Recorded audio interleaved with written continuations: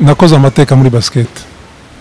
Ntabwo ari ibintu byo kuvuga guca ku ruhande, ariko mbere yuko nkora amateka ntabwo nakundaga uwo mukino. Bahise banyitana Murefu, izina ryitwa Murefu niyo bampaye, ati Murefu ata makuru ni meza fane. None se ari mu Bugesera ukora imyitozo? Nabwe nta myitozo nyira kubera ko mba ni mu misozi, nta myitozo nkora. Aba bayobozi ndabibuka, hari afande Kabarebe, na afande Siza, na afande Alex Kagame. Abo nibo nibuka kuko nibo bari ku kibuga, ntabwo bakinshize muri staff y'abahungu, ngiye gukira equipe y'abakobwa. Gahunda ni gahunda, niba batubwiye ngo tuvanemo abanyamahanga twagomba kubikora, ariko ubundi giye ko mbyumva bagomba gusigamo bakeya b'ingenzi bashobora kuba bafasha abo banyarwanda bacu, ku buryo mbese ugenda wirukana umwe mu banyamahanga hari wacu umunyarwanda wazamutse. Hari ababyemera n'abatabyemera, ariko ugenda byemera ko byigeze kumbaho, kubera ko nari umukinnyi ukomeye barandoze. Muraho neza coach? Muraho neza. Makuru iminsi? Amakuru ni meza. Mukanya ndi kuvuga ni iyi nkweto rwose ni nini bitewe n'ukureshya, ahubwo namise ngira amatsiko ya nimero wambara. Bura kwibona ntibinakugora? Ubundi kuyibona birangora, ubundi nambara 51. Urumva kuyibona mbese ni commande. Ni commande kubera ko hari abanyamerika bamfasha bazinyohereza, ndabandikira nkababwira ko zashize bakazinyohereza, nka kuriya mbese pamu ifasha abatishoboye kabaha ibiryo, nege bamfasha mu kuma inkweto. Kuko biragoye kuba rwose wabona iduka rikwambika hano mu Rwanda kubyendanye na nimero nyine wambara, ariko nabivuze nibitewe n'ukureshya. Bura ni 2 metres zarageze? Mfite 2 metres na santimetero 6. Yewe data we, uri muri baba nkagira n'ibiro 110. Ko bitagaragara. Urumva ko byose birajyanye nta kibazo. Nuko dutangiye icyo uyu munsi, reka tubahe ikaze, mukomeze mukore subscribe, share ndetse n'ibindi kuri UC Sports TV. Turi kumwe na Mbazumutima Charles, ni umutoza w'ikipe ya APR Basketball Club, ariko yanakinnye basketball. Coach, tubwira amateka yawe mu mukino wa basketball. Murakoze. Mbere na mbere kamaze mbashimire kuba muri muntumiye kugira ngo ngire icyo mvuze kubyerekeranye n'umukino wa basket. Nkuko mwari mubivuze, ubundi nakoze amateka muri basket. Ntabwo ari ibintu byo kuvuga guca ku ruhande, ariko mbere yuko nkora amateka ntabwo nakundaga uwo mukino. Ubundi mbere nakina karate, ariko nyuma rero uko natangiye basket n'umuntu w'umugabo umwe w'i Burundi wayinkundishije, kuko navukiye i Burundi. Yambonye ndi mu muhanda, abona ko ndi muremure, abona ko nakina basket. Icyo gihe ngirani naho natangiye gukunda basket kubera ko sinambaraga inkweto. Ariko uwo mugabo kubera ko yabaye muri Amerika, agegeza kunkundisha uwo mukino, mbese niwe wanyamitse inkweto za mbere kuva nabaho. Abinkundisha uko nguko rero mpita ntangira gukunda basket. Ntangira kuyikinira mu gihugu cy'i Burundi, nayikinye imyaka 10. Muri iyo myaka 10 nyirango muzi ibintu bya basket, hariho gukina kuri 1, 2, 3, 4. Je nakina kuri 4. Hanyuma habayeho ikintu buri sezo habagaho gutangaza abakinnyi bitwaye neza, bakavuga wabaye wa mbere kuri nimero ya mbere, wa kabiri wabaye wa mbere kuri nimero ya kabiri, wabaye wa mbere kuri nimero ya gatatu, none bakavuga uwa mbere urusha abandi bose. Yego. Ngira ngo iyo myaka 10 nakinye, mu myaka 8 yose nari umukinnyi wasumbije abandi bose. Ibyo rero nkaba bivugira kubera ko kugira ngo mbigereho nuko nahise mbikunda ako kanya. Barabinkundishije, ndabikunda, ndabimenya, biramfasha n'uburebure bwanjye biza kumfasha, noneho nitwara neza icyo gihe. Mba umukinnyi mwiza imyaka yose nagiye nkina i Burundi. Wayitangiye ufite imyaka ingahe basketball? Nayitangiye mfite imyaka nari nkuze, kubera ko iwacu aho navukiye ni mu Kirundo, hano hakurya ya Bugesera, ariko amasomo nayigiye i Burundi, i Bujumbura. ubwo rero natangiye kuyikina afite imyaka 16 nyikina afite imyaka 16 nari nkiri muto simbuka cyane meze neza nta kibazo cy'ibiro mfite nk'ubu ngubu mfite ibiro mbese ndi umukinnyi mwiza kubera ko narumvaga abatoza kuko buriya ushaka kuba umukinnyi mwiza ugomba kumva abatoza narumvaga abatoza nkagira discipline ngira ngo kugira ngo mbe n'umukinnyi mwiza icyo gihe icyamfashije muri byose ni discipline. Ntabwo najyaga mu mayoga ntabwo najyaga mu bakobwa yari amasomo na basket yari amasomo na basket kabiha umwanya uhagije kugira ngo mbese nigaragaze nta nubwo numvaga ko ndi umukinnyi ukomeye kuko numvaga ko hari ibintu byinshi ngomba kwiga bitandukanye n'iby'abakinnyi ubu ngubu akina sezo ya mbere agatangira kugenda mu muhanda ubona agenda yabyimbye ngo ni umusitari kandi ataraba umusitari hari ibintu byinshi byo kwiga muri basket n'ibintu bihoraho ntabwo ari ukuvuga ngo wageze kuri top icyo gihe numvaga rero ko nagombaga kuba mfite ibintu ngomba kwiga n'amahirwe nagize rero muri ibyo byo kumenya basket nkitangira nayigishijwe n'umunyamerika niwe yigishije basket ngira ngo muzi ko basket iba muri Amerika yego nagize ibihe byiza icyo bita fondamento mbese ibintu by'ibanze byose yarabimaye akaba ariyo mpamvu nagiye nzambuka neza kubera ko nagiye ndusha n'abandi bose kuko batabonye amahirwe kugira ngo babe batozwa n'uwo munyamerika bigera naho ngaho njya muri stage muri Amerika tugiye gukina icyo gihe abanyamerika bashaka kungumiza kuko bambwira ngo ngumeyo bampa amashuri nige nyine na basket ariko icyo gihe numva ngashaka gutaha yego numva ashaka kujya muri Afrika buri nkunda Afrika ntabwo nkundi Burayi baragerageje inshuro nyinshi ngumeyo bampa amasomo kuko nari umukinnyi ukomeye ariko ndababwira ko nshaka gutaha muri Afrika. Muri icyo gihe cyawe ukina hari muhe mwaka? Natangiye gukina basket muri 84 nabahe bakinnyi bari bagezweho muri icyo gihe muri basketball y'isi muri rusange? Icyo gihe abakinnyi navuga bari bagezweho na n'ubu akenshi bambaza ati niwe mukinnyi wakunze nakunze umukinnyi witwa Michael Jordan niwe mukinnyi wari ugezweho n'abari aba Scott Pippen bose niwe bari bagezweho icyo gihe nibo bakinnyi bari bazwi mbese nibo twari tuzi bibihangange bari bakomeye kandi twagomba kwigiraho ibyo bakora ariko ugasanga rero kugira ngo tubigereho ntabwo twabishobora kubera ko baba batangiye basket ari bato twe tukayitangira turi bakuru hari ibintu byinshi barize bakiri bato twe tutashoboye kugira amahirwe yo kubibona. Utangira coach Charles ntabivuze ni umutozo wa APR turaza kwiganiraho utangira nize nzitizi wahuye nazo muri kariyeri yawe ya basketball?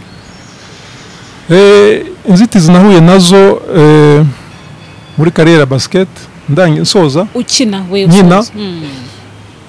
ubwo navuze iby'i Burundi ariko reka mvuge n'ibyo mu Rwanda dutashye tugeze mu Rwanda. Yego mwaje rya Rubundi? Ubwo natashye muri 94 ngira ngo match ya mbere nayikinye mu mpera z'umwaka 94 icyo gihe nakiniraga APR dukina na Espoir twakiniye kuri Serena niho hari ikibuga cya basket icyo gihe bitaga Kumpara niyo match ya mbere nakinye ngeze mu Rwanda. Umuntu ashobora no kwibaza ko ugikomeza ukuntu waje nyine muri APR waje nyine mutahutse mugarutse wanyu mu rwababyaye mu Rwanda ariko winje gute muri APR none ya basket? Naje ntashye nk'abandi bose ariko mba ahantu bita mu Bugesera Nyamata ariko i Kigali baza kumva ko hari umukinnyi ukomeye uw'inyamata. Icyo gihe rero abasirikare baranshakishije bansanga iyo ngiyo mu bisozi ahantu bita muri za Ngenda muri za Gashora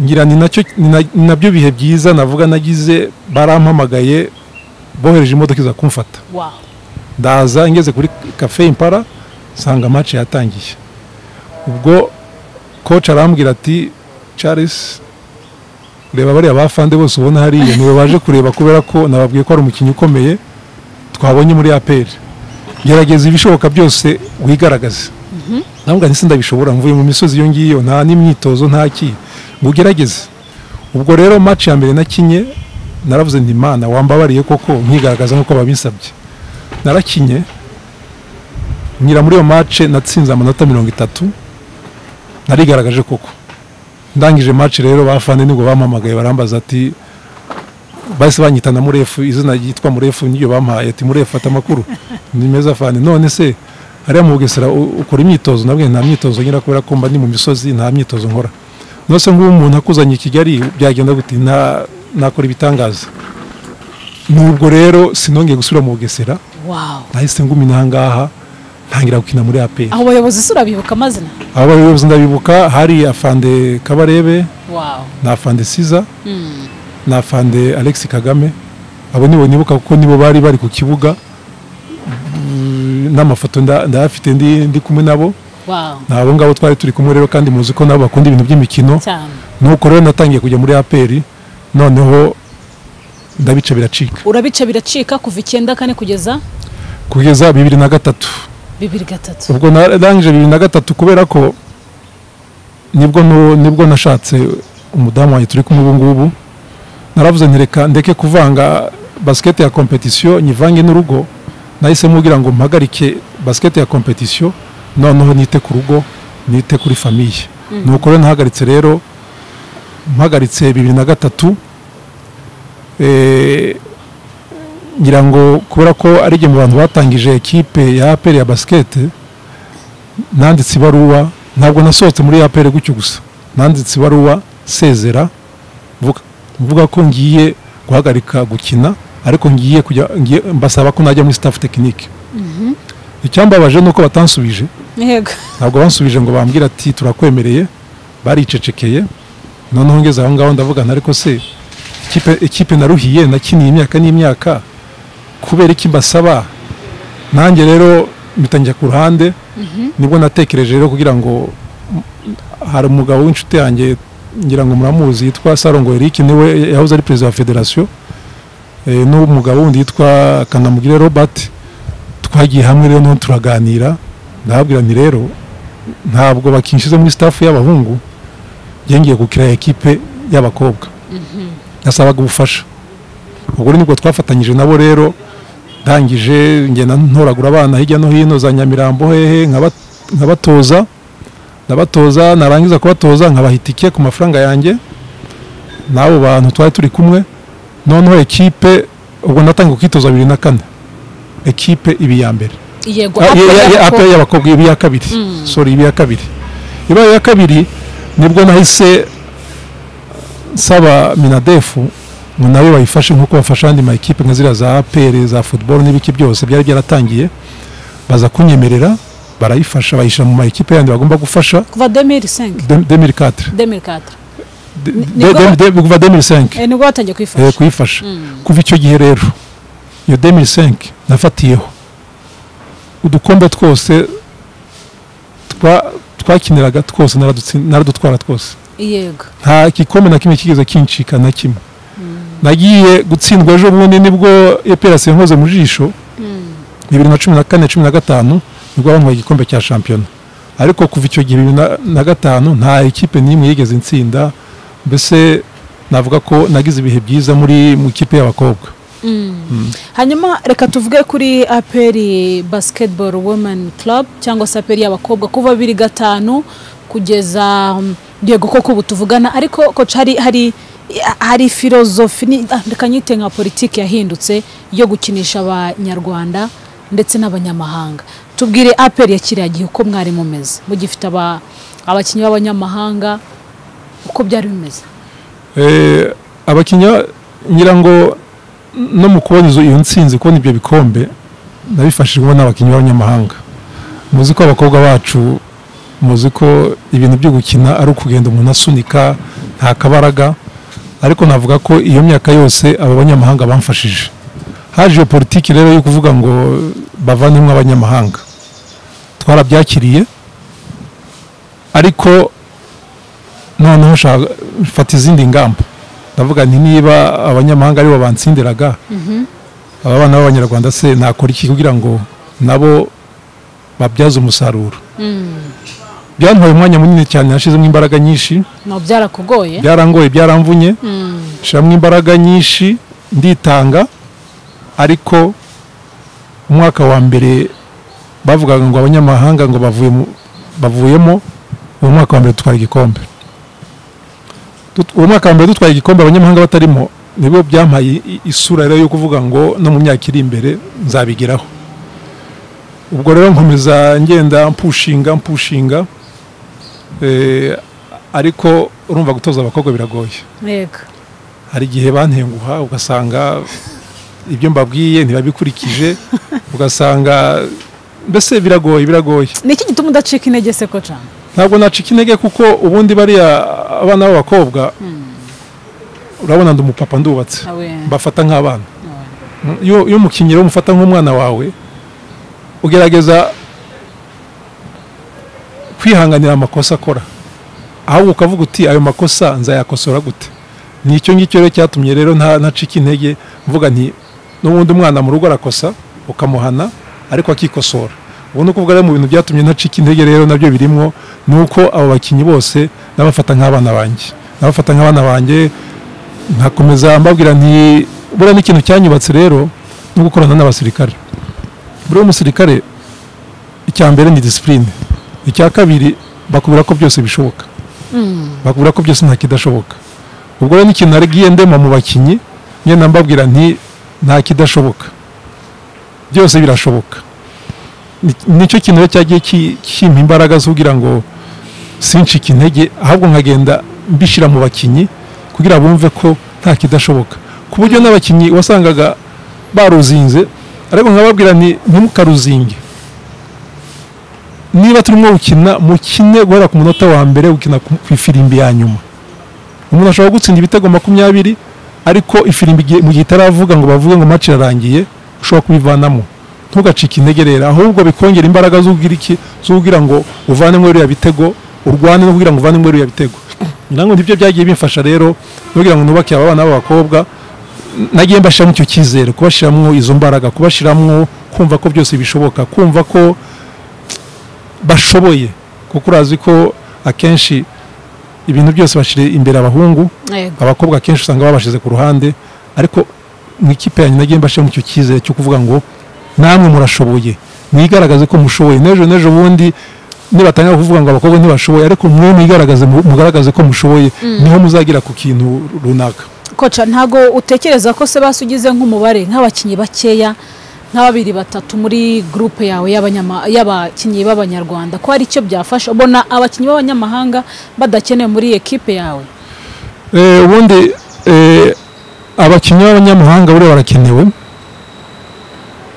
no ku isi yose. Ubona ko akenshi ama equipe menshi n'ibihugu by'Uburayi usanga bafite abanyamahanga. Ngira ngo bajya kubikora rero, ngira ngo cyari igitekerezo cyiza, ariko ukuntu babikoze ntabwo bagomba guhita birukana abanyamahanga bose, bagomba gusigazamo nka 2 b'ingenzi babandi ubona ko nabo bana b'abanyarwanda bashobora kubigiraho.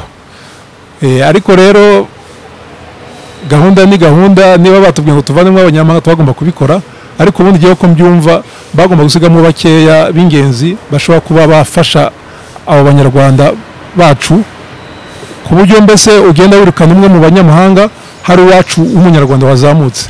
Aba numva rero barakenewe kubera ko buriya n'imbaraga ntabwo ari zimwe. Uzarebe nk'abanyakenya twirirwa dukina nabo muri zone 5, abagande, ikintu baturusha n'imbaraga. Imbaraga rero twe ugasanga tubarusha tekinike, buriya tekinike itarimo imbaraga usanga kenshi birakugora, ariko ufite imbaraga na tekinike nkeya ushobora guhangana n'umukinnyi wese wese. Ariko mu gihe ufite tekinike nta mbaraga, naho ngaho twagiye tugwa rero muri za zone 5 dukina n'abanyakenya n'abagande. Nicyo ngicyo rero umva rero icyo abanyamahanga icyo tubemerera badufasha ni za mbaraga abanyarwanda batagira. Kocha, ngiye hari ukuntu njya nkunda kwita bino bintu byuko yaba ari abakinnyi namwe abatoza ko mutabona umusaruro ibyo mwakoze produit fini ahantu igaragara, ntago navuga ngo muhabona. Ibyo mbivuga iki? Ntago equipe senior ikunda kubaho muri basketball. Mwe nk'abatoza mubona bitabangama? Birabangama kubera ko nibyo navuze mbere, buriya irimo gutoza nk'umutoza irimo gutoza ubushaka gufata equipe uvuge ngo nyivanye hanga kuri niveau nyikize kuri iyi level. Ariko urebye rero n'ukuntu ubwo ndavuga mu bari n'abategarugori urebye ukuntu abakobwa bacu batabyitabira usanga kenshi n'abatoza ahari bibaca intege ukavuga uti uyu mwana none amupushinga bitamurimo ni ikibazo. Nigeze no kubiganira, nigeze gutanga n'ikiganiro mbwira nsaba ababyeyi kugira ngo barebe ukuntu bafasha abana babo. Hari abana benshi baba bashaka gukina ariko ugasanga iwabo mu mago yabo barababuza ati mubanze mwige, kandi ibintu byo kwiga bijyanye no gukina. Buriya kenshi duhura n'imbogamizi nyinshi, niyo mpamvu ubona nta makipe menshi ahari y'abakobwa, ntabwo babikunda. Sinzi rero ukuntu tuzabigenza kugira ngo tubakangurire babikunde, ariko ngira ngo ko twabonye arena wenda abantu bazagenda bakanguka gahoro bagende baza. N'ubu twatangiye ejo nahoze numva ikiganiro cya minisita bavuga ko bagiye gutangira mu bintu gutangira gushira imbaraga mu bana, naho ngaho rero bakagumye gushira imbaraga aho gushira muri senior, bagashira imbaraga mu bana bato. Abatoza turahari tukabafasha tukabatoza, noneho abana bakagenda bazamuka. Mbese nka senior ntibasabe resultat ako kanya, bavuga ati turashaka resultat mu myaka iri imbere, mu myaka runaka, ariko twatangiriye mu bana. Ibyo twabisabaga rero nkuko minisitiri yabivuze, twasabaga ibyo bintu babikoze kabisa byadufasha, kubera ko bagiye gushamwa n'ibibuga ngo mu bigo. Ibyo byose bizadufasha kugira ngo mbese natwe abatoza dutoze dutuje, kuko ubu mbese tuyisacrifice. Wirukanka inyuma y'umwana, ubona umwana ari muremure ukabona afite amatara, ariko ukamwirukankaho wapi, ugasanga ababyeyi ntibabyumva. Aba numva rero n'ababyeyi badufasha kugira ngo bakangurire abana b'abakobwa gukora siporo. Noneho kocha, twavuga ko basketball y'abakobwa mu Rwanda uyibona ku ruhe rwego? Ntabwo navuga ko ari rubi, kubera ko nagiye ndeba n'andi ma equipe muri aka karere, mbese n'urigi y'akarere, nagiye mbona ko urwego atari rubi. Ahubwo ikibazo dufite ni icyizere, kwigira icyizere. Ariko icyo cyizere ntabwo cyaza nta competition yari mu gihugu. Urebye ama equipe ahari usanga ari nk'ama equipe nk'abiri akomeye cyangwa atatu. Icyo gihe rero ubaye wa mbere nkuko njya mbu wa mbere, ntabwo nakwirara mvuge ngo nabaye wa mbere, kubera ko nta competition ihari mu gihugu. Birasaba ko abari nk'ama equipe agira nko kuri 6 yose akomeye ari kuri niveau imwe. Nkaba numva rero niveau yacu ntabwo ari mbi urebye na competition tuba turimo, urebye na championnat yacu dukina. Niyo tugiye gukina mu karere muri zone ya 5, usanga icyo badutsindisha nyine ari ibyo, ari ama equipe nyine abafite ama competition zikomeye nk'izi Bugande zo muri Kenya, usanga ari ama equipe akomeye menshi. Nicyo ngicyo rero badutsindisha nta kindi. Naho ubundi urwego rwa basket y'abari n'abategarugori ntabwo navuga ko ari rubi, muri rusange ntabwo ari rubi pe. Ubona ari iki abarundi barusha abanyarwanda mu gukina basketball? Kuko tutabeshyanye coach, usanga bafite amatalo menshi mu gihugu cy'u Burundi. Ni cyo ubona barusha abanyarwanda? Ibyo uvuga ni ukuri, nanjye nabaye i Burundi, narakinye Burundi ndahazi. Ikintu baturusha ni ibibuga. I Burundi buri quartier usanga ari ikibuga. Umwana yavuka wakunda batangiye kugenda agafata umupira akagenda dribble. Wajya mu yindi quartier ugasanga abana baruzuye mu rakina. Nta kintu do special na kimwe baturusha atari kuba bafite ibibuga biri hafi. Ariko twe ugasanga ibibuga byacu turabikodesha. Ariko i Burundi ugasanga ibibuga biri free.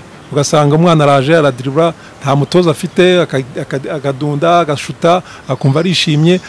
N'ababyeyi i Burundi barabankuraje kujya muri umukino wa basket. Mu gihe rero twebwe usanga umukinyirwa naho ugasanga arimo arihisha kugira ngo ajye gukina basket, ayihisha iwabo. Twakagombye kuba natwe ababyeyi dukangurira abana bacu kuba bakina umukino turetse basket, gukora siporo bagakina umukino bumva bakunze. Nkunda guha urugero nk'umukobwa wanjye, mfite umukobwa wanjye w'imfura akina basket. Afite imyaka ingahe? Afite imyaka 17, akina muri under 18. Wow. Ni nawe kapiteni w'ikipe y'igihugu. Ntabwo nigeze muforsa ngo abijyemo. We najyaga gukina akaza akarebaho nkina, akarebaho ntoza, twagira mu rugo akambaza dadi bimeze bite, nkamusobanurira, umwana amenya basket gutyo. Yego. Ntabwo nigeze muca intege ngo mubwire ngo mwana wanjye reka gukina basket uzatuma ukomera ugira imfundiko. ahubwo nagerageje kumwegera kumwankuraja niyo arimo gukina muri bya interscolaire yiga Karubanda yarambwira ati dadi tuzakinira Muhanga afata imodoka ngajya kumwereka ko mushigikiye kugira ngo mwereke umwana rero yarabikunze ageze ku rwego rushimishije kaba numva rero n'abandi babyeyi rero bareka abana babo kugira ngo izo mpano bankuraje abankuraje babereke ko babashigikiye kugira ngo umwana azamuke neza. Kuva 2003 2004 ufite equipe ya APR y'abakobwa kugeza ubu niki wumva uvuga ati nge ni target mfite ngomba gukora muri equipe ya APR y'abakobwa utarageraho iyo uvuga ati ndabiplaninga kubigeraho ni ibi ngibi nzashyirwa ari uko mbishyize donc nzashyirwa mbikoze muri equipe ya APR cyangwa se muri basketball y'abadamu mu Rwanda? Murakoze cyane. Ubundi muri APR navuga ko ni ikipe yandeze kuba yarandeze rero nkaba ndumutoza buriya nanjye hari ikingomba target yanjye nkuko nabigezeho bavuga ngo nta banyamahanga twongera gukinisha umwaka wa mbere ukurikiyeho ngatwara igikombe.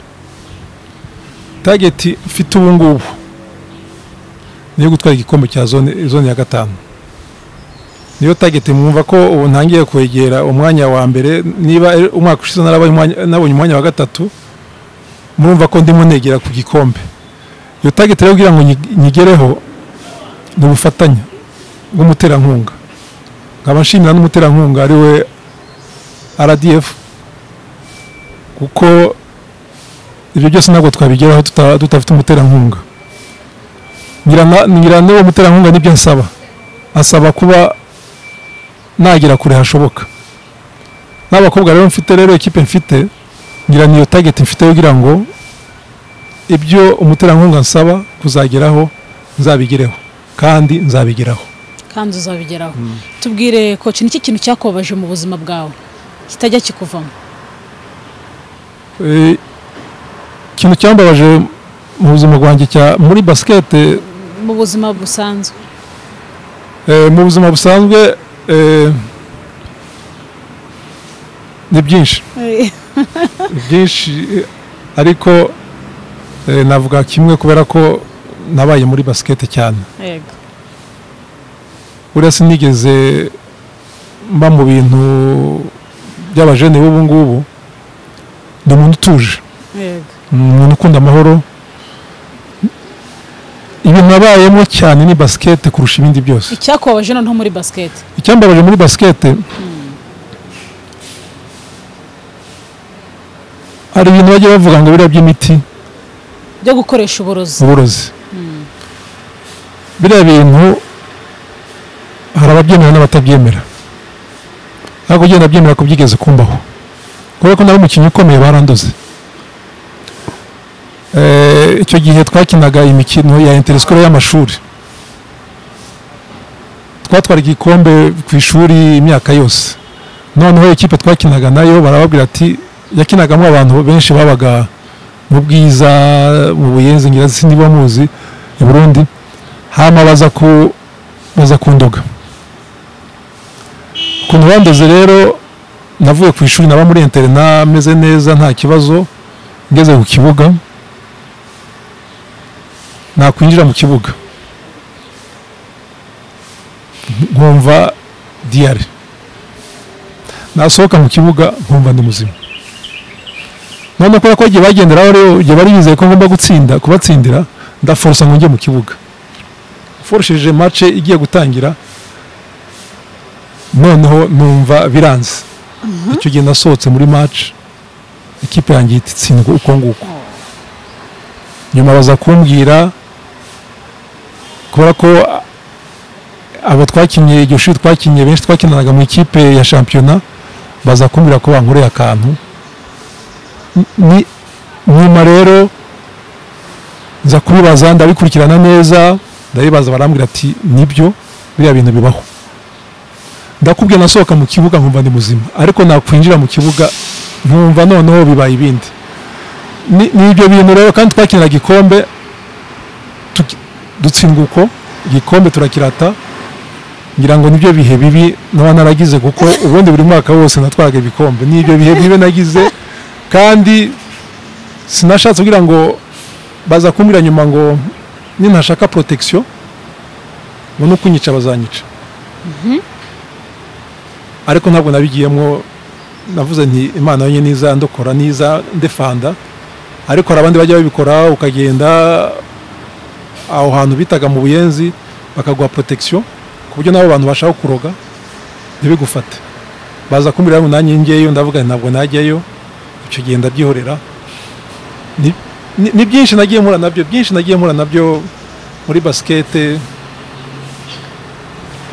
ariko kubera ko iyo uri umusportif iyo wagiye unyura mu bintu byinshi hari ibyo ugenda birengagiza ukagenda ubyakira. Ibyo byabereye i Burundi. Yego. Ibihe bibewe nagize hano mu Rwanda ni navuga ko nkikina hari umukinnyi wankubise inkokora